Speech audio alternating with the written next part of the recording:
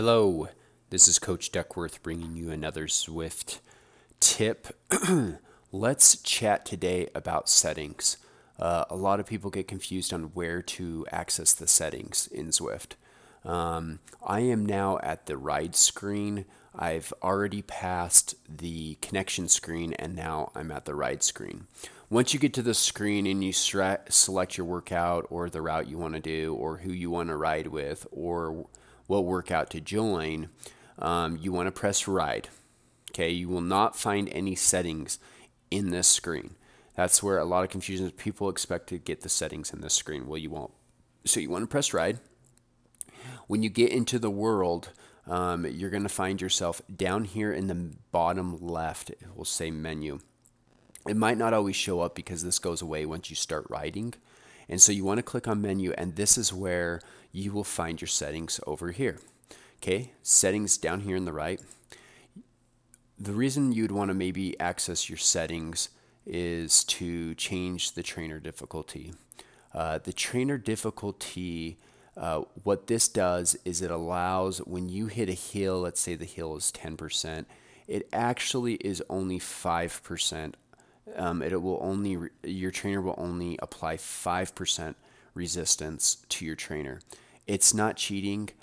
You still have to produce the same amount of watts to go up that hill. So if I had this at max or I had this at 0, it's all about watts per kilo anyways, and so it doesn't really matter. The reason why they have this is because if you hit the let's say radio tower at the top of the mountain and you had this at max, I think there's some sections on there that are 20+%. Now, that's okay. If you want to do that, that's fine. But if you're someone like me that doesn't want to shift gears constantly, then I just like it at 50%. It still gives me resistance. It's still hard, but I don't have to go down in my big or small chain ring to climb that hill. So I keep it at 50%, but you can kind of play with this and see what's best for you.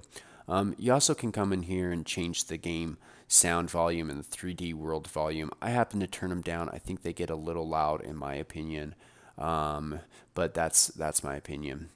You can change in here the power display. You could go instant or 3 seconds, leaderboard, all this, but usually the trainer difficulty is where people want to find. The other thing too is the settings, your customization of your actual rider. This is where you're going to find it. Now, you're not going to have access to all the items until you unlock them or you put in certain codes or you complete certain challenges. So you might see people out there with the Tron bike.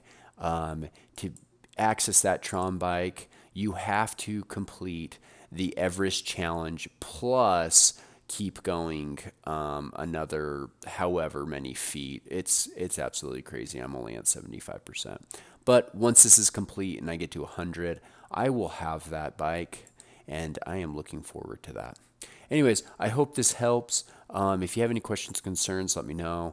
I'm sorry, one more thing too, you can come in here and you can repair your items. This is really important. If for some reason during your ride it gets unpaired or you want to change your heart rate monitor, your cadence sensor, then you can come in here and do it if you forgot. Hope that helps.